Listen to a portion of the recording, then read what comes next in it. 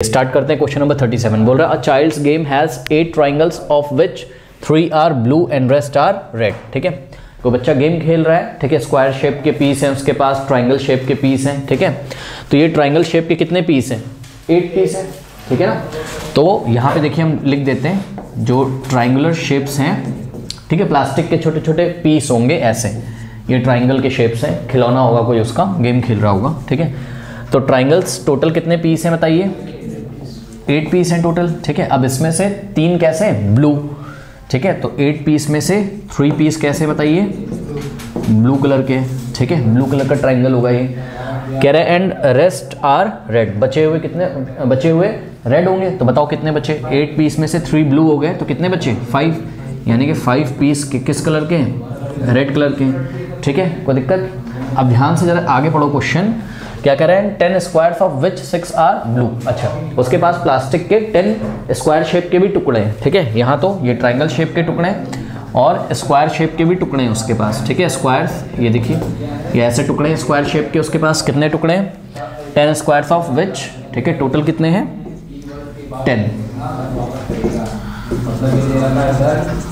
10 squares हैं of which 6 are blue, इसमें से 6 ब्लू कलर के एंड रेस्ट आर रेड। तो कितने बचे? 10 माइनस 6 4 क्या है? रेड कलर के, ठीक है। चलिए जरा मुझे ये बताइए टोटल पीस कितने हैं? हाँ, टोटल पीस कितने हैं, चाहे वो ट्राइंगल को है चाहे वो स्क्वायर का हो।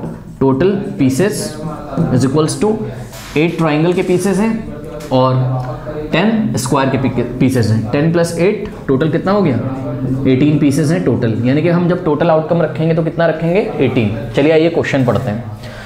कह रहा है 1 piece is lost at random, 1 piece is lost at random, एक पीस उसका खो गया। अब कोई भी खो गया होगा, चाहे ट्राइंगल में से खो गया होगा, चाहे स्क्वायर में से खो गया होगा, चाहे ट्राइंगल का ब्लू वाला खो गया होगा, चाहे ट्राइंगल का रेड वाला खो गया होगा, चाहे स्क्वायर का ब्लू वाला खो गया होगा, चाहे स्क्वायर का रेड वाला खो गया होगा, ठीक है। तो एक पीस कोई भी लॉस्ट हो गया, एक पीस कोई भी लॉस्ट हो गया, ठीक है ना। तो उन्होंने क्वेश्चन क्या पूछा है? Find the probability that it is triangle, that it is triangle. तो अब आप बताओ कि खोया हुआ पीस ट्राइंगल हो, इसकी क्या प्रोबेबिलिटी है? टोटल आउटकम्स कितने होंगे? 18, ठीक है ना, 18, और उसमें से ट्राइंगल कितने? 8। समझिए जरा, उन्होंने बोला है कि ट्राइंगल के खोने की क्या प्रोबेबिलिटी है। तो भाई अब ट्राइंगल के खोने की क्या प्रोबेबिलिटी निकालने के लिए हम अपने मन में सोचेंगे ना कि या तो ये जो 3 पीस ब्लू वाले ट्राइंगल्स हैं, या तो इसमें से कोई एक खोया होगा, और या तो 5 पीस जो रेड वाले हैं इसमें से कोई ट्राइंगल खोया होगा, ठीक है। तो टोटल ट्राइंगल खोया होगा, इसके फेवरेबल आउटकम्स क्या हैं? 5 प्लस 3 8, इन्हीं में से तो कोई खोया होगा, ठीक है। तो 8/18, अगर हम इसको सॉल्व करें तो देखिए जरा, 2 4 जा और 2 9 जा, तो आंसर इज 4/9। कोई डाउट है इसमें? बस इसमें क्वेश्चन आपको ठीक से पढ़ के एनालिसिस इसका करना था, डायग्राम एक ऐसा टी स्ट्रक्चर बनाना था, सोचना था कि क्या क्या हो रहा है, ठीक है। पार्ट 2 बोल रहा है find the probability that it is square, probability that the lost piece is square is equals to, अब देखिए, हाँ, स्क्वायर कितने हैं टोटल? 10, और टोटल पीसेस कितने? 18। तो आंसर क्या आ जाएगा? 2 5 जा 2 9 जा 5/9। कोई डाउट है बताइए? इजी है। अब थर्ड क्वेश्चन देखिए, find the probability that the lost piece is square of blue colour, square of blue colour, square of blue colour, square of blue colours कितने हैं बताइए? 6 है, और टोटल पीसेस कितने? 18, ठीक है। तो आंसर क्या आएगा? 6/18, यानी कि 2 3 जा 2 9 जा, तो 3/9। कोई डाउट है बताइए?